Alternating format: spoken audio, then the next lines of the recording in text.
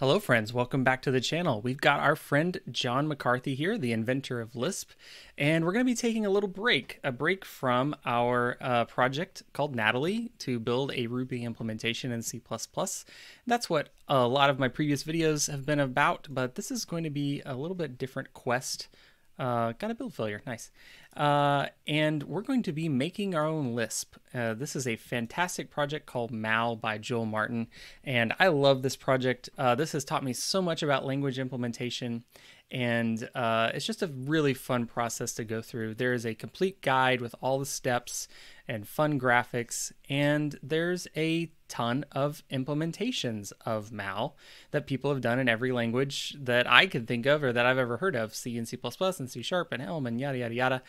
There's even an implementation in XSLT by Ali, our friend Ali, and I don't even know how that works. As I remember, XSLT is kind of a weird beast, and the fact that you can implement Mal or Lisp in that is just really cool. But this guide is really great. And as I remember, Mal is inspired by Clojure, which is another great Lisp dialect, and has a really powerful macro system, and it's built on the JVM. This is kind of what Clojure looks like if you're unfamiliar. I do love that Clojure, you could have little square brackets around the arguments, kind of helps them visually stand out.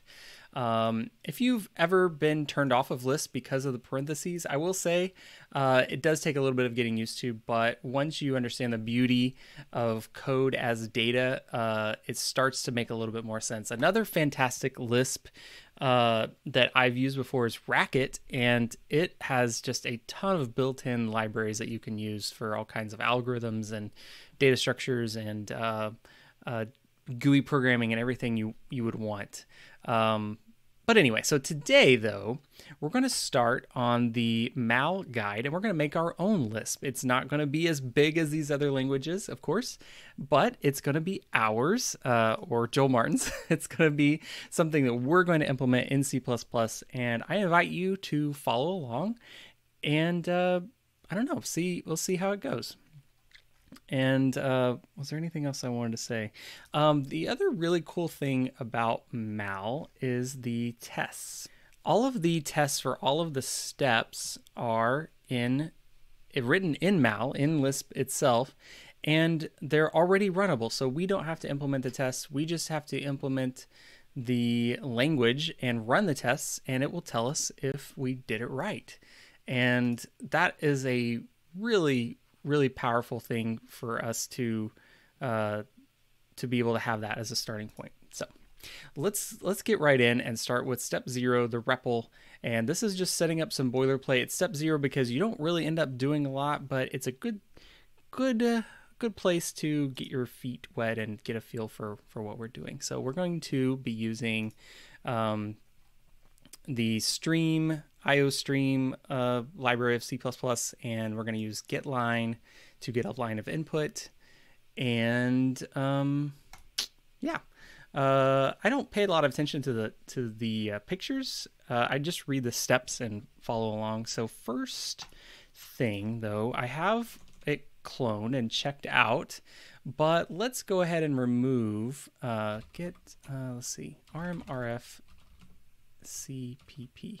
We're going to just remove the existing implementation because we want to build our own. So remove existing implementation so we can build our own. Okay, and we're going to build a step 0 REPL.cpp file. So let's make that directory again. And then we're going to make a file called this and open that up, and we're going to include string and include IOStream, and let's do the steps. So back over to the guide. Add 4 trivial functions: read, eval, print, and rep. Read, eval, and print are just stubs that return their first parameter, which is a string, and rep calls them in order, passing the return of the input return to the input of the next. Okay, fair enough. Add a main loop that repeatedly prints a prompt, has to be user, gets a line of input from the user, calls rep with that line of input, and then prints out the result from rep. Okay, that's a lot of words. It's not as hard as it sounds. But we're going to do read, eval, print, and rep. So let's go ahead and do that. Std string read takes a std string input, and we're just going to do return input. And let's copy this, and we'll say eval and print and rep. And so the first step will be to read the input. Oh, what have I done? And turn it into an AST. AST equals read input. We'll save that. Oh, it reformatted. Thank you very much. And then we're going to do auto result equals eval, that AST, that abstract syntax tree. And then we're going to output, I guess. We're going to print. Now this is not printing to the screen. This is just changing the resulting object into a string representation. And so we're going to do result like that. Actually, don't even need to store this, do we? We'll just do return. And then we need a main. We'll return 0, and this will be an infinite loop. And let's read this one more time. So add a main loop that repeatedly prints a prompt, needs to be user greater than. Let's go ahead and copy that. Gets a line of input from the user, calls rep with that line of input, then prints out the result. Okay. So let's do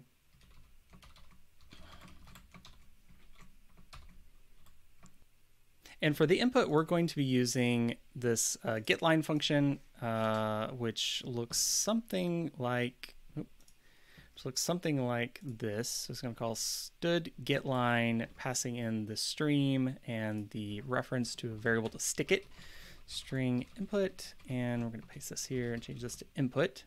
And then I guess we will do see out the result, and we're going to call rep with the input like so, and I guess I need a new line, and well, that's it.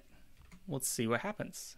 We'll just cd into that directory and run g++ step 0 REPL, and let's run it and see what happens. So if I hit 3, yeah, that works great. And if I hit Control D, then it freaks out because the stream is closed. So we want to handle that. I believe the way you do this is to say if then nothing was returned, then we want to break.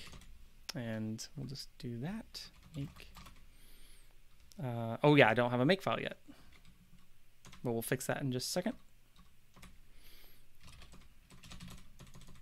Yeah, okay, hit Control D and it closed just fine.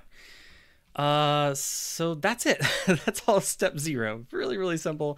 Like I said, step 0 is not a lot there, but let's go ahead and read the rest of the guide and see what else we can do. We did this. We did this. Oh, create a makefile. We'll go ahead and do that. Let's do a makefile. And I don't have this. Make file and cxx flags g wall extra where. Oops, too many R's there. And we're going to do step 0 REPL depends on step 0 REPL.cpp. And we want it to run the C++ compiler with the C++ flags, and the output is step 0 REPL, and the input is step 0 REPL CPP. And yeah, let's see if that works. Let's remove the file and run make again. And if I go over here and save the source file and run make, then it should rerun. Yep. Step 0 REPL. Okay, so the thing about this input is I can't go left and right and up and down, but we will fix that in a minute. There's no history, there's no cursor movement, but that is an optional step that we will do in just a second. But let's see if we did all of the main steps. It's time to run your tests, and so go to the top level and run this. So we'll just do that. We'll do it in another tab though, like so. And this is not Quux, this is CPP, step 0. But I did something wrong. What did I do wrong? No such file run, CPP run. Okay, so there's a file. Let's see, what is it in the C implementation? Oh, it's just a bash script that runs the file. So we will copy that to here and run our tests again. Yay, success. All our tests are passing. No soft failing tests, no absolutely failing tests. I don't remember. I think soft failing tests are ones that you can skip and move on, but we'll probably be doing, we'll probably not continue on until we get all of these working. But yeah, so it just tested with a whole bunch of input and it got exactly that input back. I guess they're testing to make sure you didn't do anything weird with certain characters. I mean, there wasn't a lot there, but yeah, we got all our tests passing. And I think we can commit that because we're there. It says commit your new work. Congratulations. And then we have an optional step, which is line editing. We'll get to that in a minute. So first, let's commit this. And just look through it to make sure this looks basically right. Okay. Step 0, implement basic REPL. Oh, in C++. Ah, so cool. Very fun. Okay, and let's go work on this full line editing support. And we're not going to write it because that's a big project, but we can use readline, edit line, or line noise. Okay, so readline is GPL, which infects everything that you included in. So you have to change your license, and we don't want to do that. But edit line and line noise are MIT or BSD, I can't recall. And they're, I actually like line noise, but if I recall on this, then this is just C, and I don't think it's compatible with C++. But I did find this CPP line noise, and we're just going to use that because it's a single header, and we can just download and include it, and we'll just do that right now. So we're just going to grab this and raw and copy this and go here and wget this thing. Yeah. So now we have an extra file, and we can use it to add line editing and history. And we'll just do that like this. So back over to our source. We need to include, oops. Okay. Include that, and then we'll do that in main.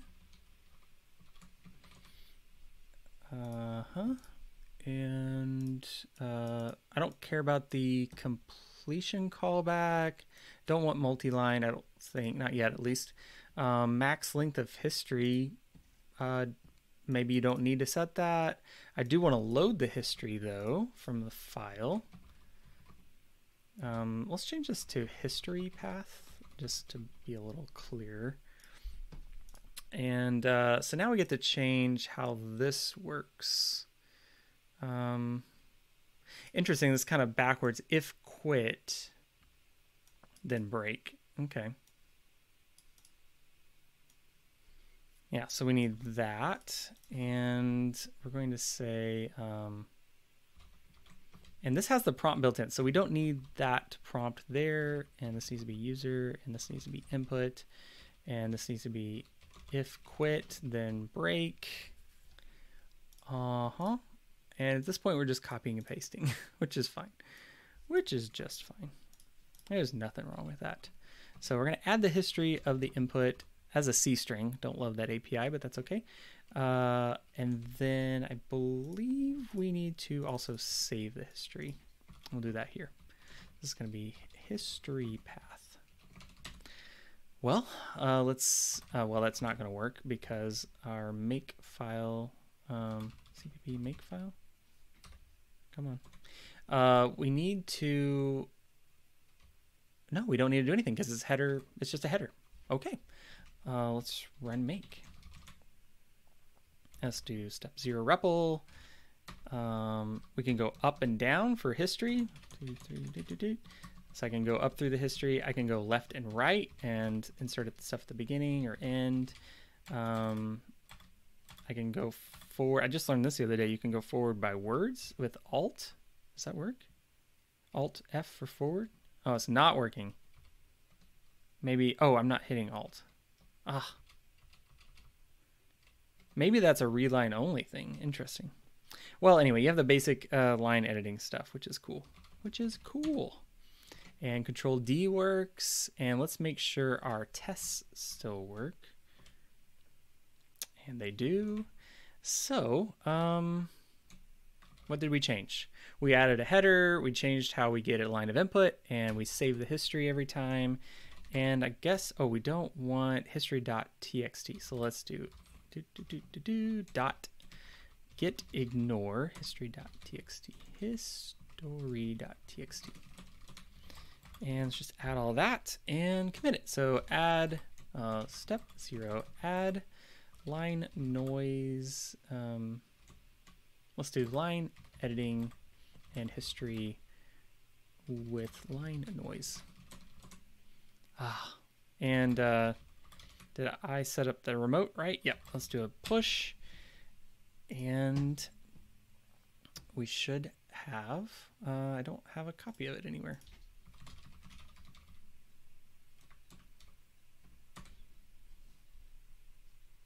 So here's our fork. I renamed it to malcpp. And let's put something in the README. README, and let's just delete all this. Note. This is my own implementation of mal. I think it's lowercase in C++. C, what is the URL? Copy link. Upstream for more information about mal. I don't want people finding this and thinking that it is something I did, because I certainly didn't. Update README to show this is just my own implementation. Yeah. So hopefully, and we can change this too. I'm not logged in, but that's okay. I'll do it later. Yeah, this is my own implementation of mal in C++. See upstream for more information about mal. That's it. That's it. So in the next video, we're going to go on to step 1, read and print. We're going to convert a string like this into tokens and then convert it into an abstract syntax tree. And we're going to do all kinds of fun things. So stay tuned for next video. It's going to be great. I hope that you are inspired to try this project out and build your own Lisp.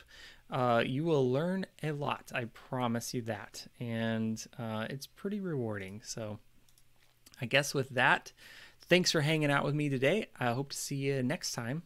Bye.